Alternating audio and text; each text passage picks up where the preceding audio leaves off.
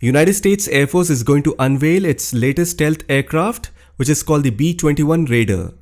This aircraft falls in the category of B-1, B-2 bombers.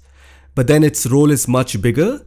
It is meant for conducting surveillance and reconnaissance, then long-range strike, and it will be capable of penetrating the toughest air defense system that any country has in this world for delivering precision airstrikes.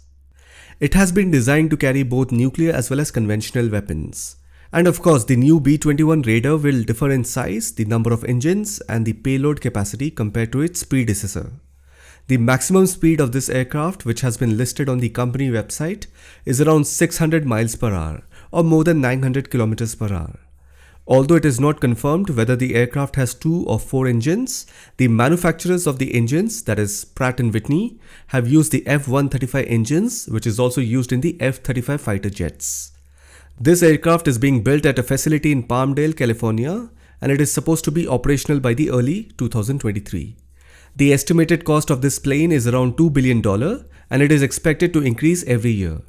It is a 6th generation aircraft that has breakthrough stealth technology, advanced networking capabilities, and open system architecture.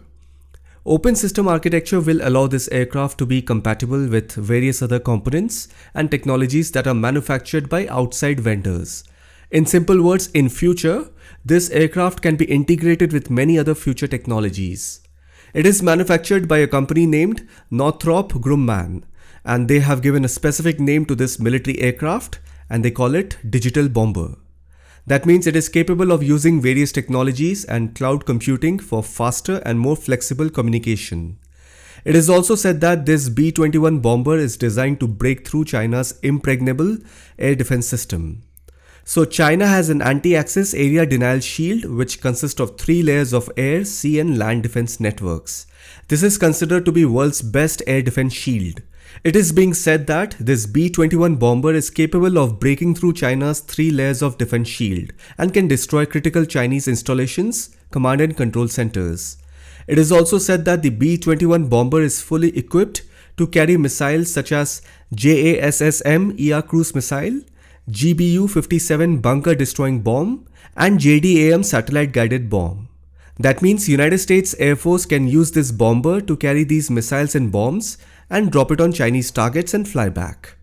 However, I have also said this in my previous video, China has anti-stealth YLC-8E radar. This radar can easily track the B-21 bomber. Usually if you see, the role of a bomber aircraft is to attack ground and naval targets by dropping air-to-ground bombs and missiles. Now personally, I'm not sure whether the B-21 bomber is capable of carrying air-to-air missile, because putting air-to-air missile on a bomber would take a large investment and it would be less effective, because bombers are not fighter aircrafts. They don't even fly at the speed of sound because of the heavy payload. Bombers carry a lot of bombs and missiles. So if at all the B-21 bomber is detected by China's anti-stealth YLC-8E radar, then China's J-20 most advanced stealth fighter jet can easily shoot down the American bomber. And suppose let's assume that the B-21 bomber is equipped with air-to-air missile or guns, even then a bomber cannot maneuver like a fighter jet. And by the way, China also has a stealth bomber which is still in developmental stage. It is called the Xi'an H-20. This is said to be China's answer to the American B-21 Raider. United States is going to launch the B-21 bomber on December 2nd, 2022. The H-20 bomber will be launched by China soon. I believe the Chinese bomber is ready, it is just a matter of choosing the right time to launch.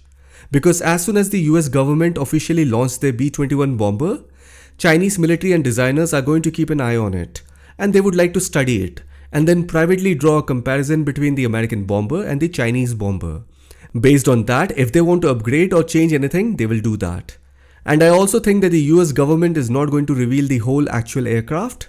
Now also if you look at the pictures and images of the B-21 bomber on the internet, it is all computer generated graphics. So let's see tomorrow, that is on 2nd December, do we get to see the actual B-21 bomber?